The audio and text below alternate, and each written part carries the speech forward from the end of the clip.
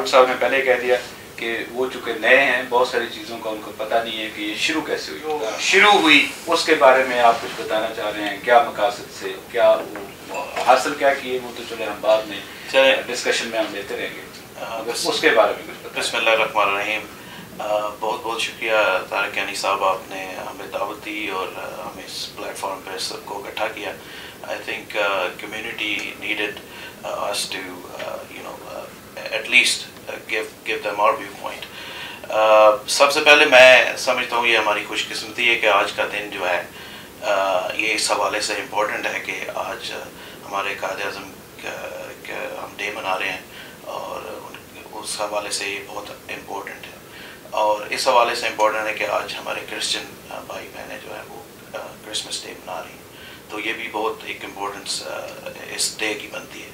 اور مذہبی لحاظ سے اس مہینے کا احترام محرم کی وجہ سے اور بھی زیادہ بن جاتا ہے، تو یہ ایک گڈ پوائنٹ آف ٹائم ہے جو آپ نے چوز کیا، اور ہم فارچونیٹ ہیں کہ ہم اس ٹائم میں آپ کے ساتھ بیٹھے ہوئے ہیں۔ سب سے پہلے میں یہ کہنا چاہوں گا کہ جب ایسوسیشن کی تشکیل، آپ نے ایک کویشچن کیا تھا کہ یہ ضرورت کیوں محسوس ہوئی اور کیوں یہ ایسوسیشن بنی، اور میرا خیال ہے کہ آپ نے پہلے یہ کہہ دیا کہ وہ دوسری ایسوسیشن کام نہیں کر رہی تھی، اس حوالے سے بنی۔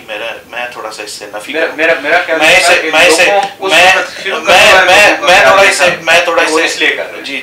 تھوڑا اس سے نفی کروں گا، کیونکہ جو حالات ہم نے دیکھے اور جس حالات میں ہم رہ رہے ہیں اس وقت، کمیونٹی کے لیے کافی کام، آئی ایم شیور کہ جو بھی لوگ، جو آرگنائزیشنز بنتی ہیں، اور کوئی بھی آرگنائزیشن بنے، اس کا جو موٹو ہوتا ہے وہ بڑا کلیئر ہوتا ہے کہ وہ کمیونٹی کے لیے کام کرنے کے لیے بنتی ہیں، اور یہ بڑا امپورٹنٹ ہے کہ کمیونٹی کے لیے کام کیا جائے۔ تو جب ہماری ایسوسیشن جو وجود میں آئی، جب اس کی تشکیل دی گئی، تو اس وقت بہت سارے جو پوائنٹس تھے وہ ڈسکس ہوئے کہ کمیونٹی کے لیے اور زیادہ کتنا کام کرنا چاہیے۔ اور میں سمجھتا ہوں کہ ایک والنٹیئر فورس تیار کرنی، کہ کچھ والنٹیئرز ایسے تیار کیے جائیں جو نہ صرف اپنے کاموں کی طرف توجہ دیں، بلکہ وہ ایک کمیونٹی کے لیے کام، اپنے وقت میں سے کچھ ٹائم اسپیئر کر کے وہ کمیونٹی کے لیے کام کریں۔ اور میرے خیال میں جو والنٹیئرزم ہے، it's very hard, it's not an easy task, it's not an easy job, because you need to spend time with your family, you need to spend time at your work, and then on top of that you want to do something for community. It's very hard, not everybody can do it, but we're hopeful people come up and do these kind of things for community. I think it's better.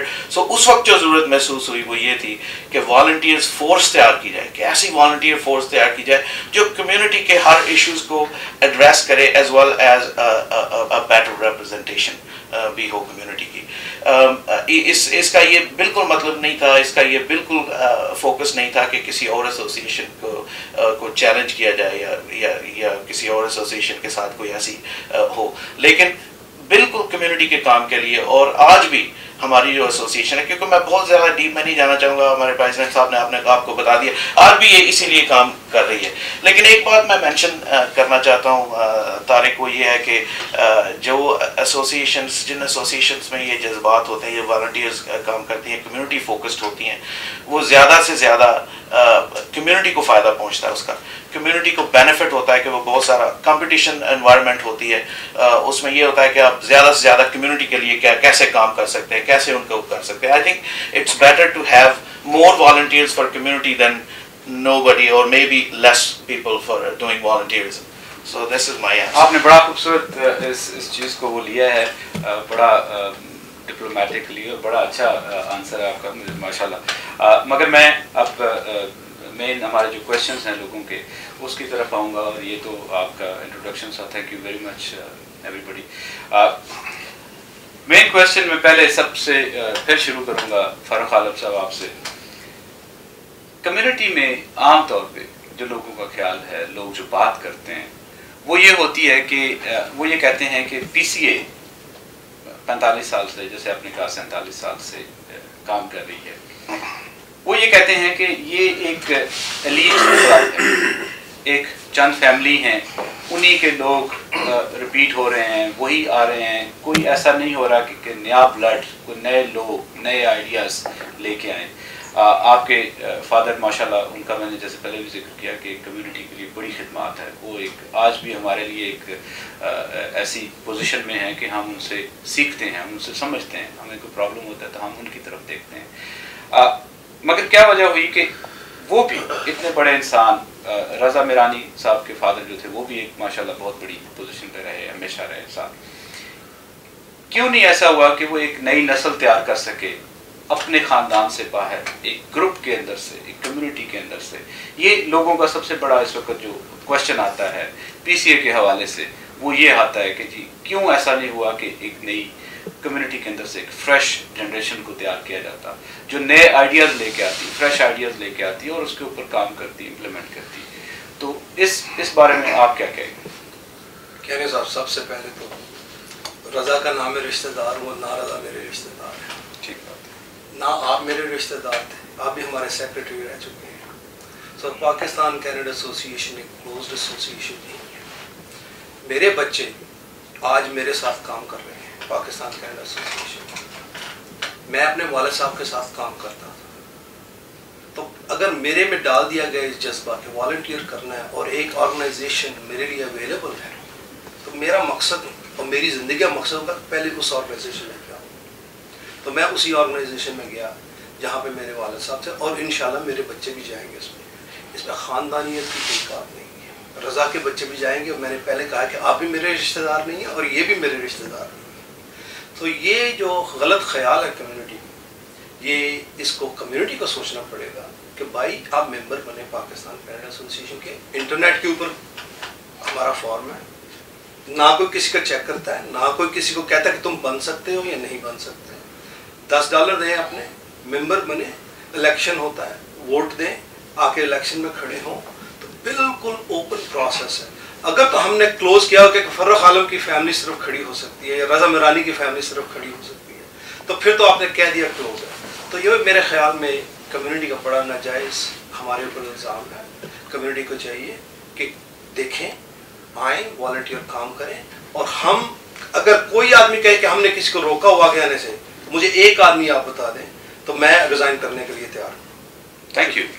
Raza, would you like to add anything in that? This has been a question that's come up quite a bit, and I think from the point of view of the association, we have the exact opposite opinion. We're looking for people to come forward. We want people to come up. We want people to volunteer. We want people to give their time. We're looking, to have other people take our place. For Farooq and myself, it's been years, that we've been part of the association. We grew up with the association. Yes, our parents were part of the association. They built that love for the association and for the community in us. So this is our way to give back. But now we're looking to pass it on to other people. So where people are thinking that, there's a handful of us holding on, we're more than willing to be able to pass the torch to whoever wants to do it.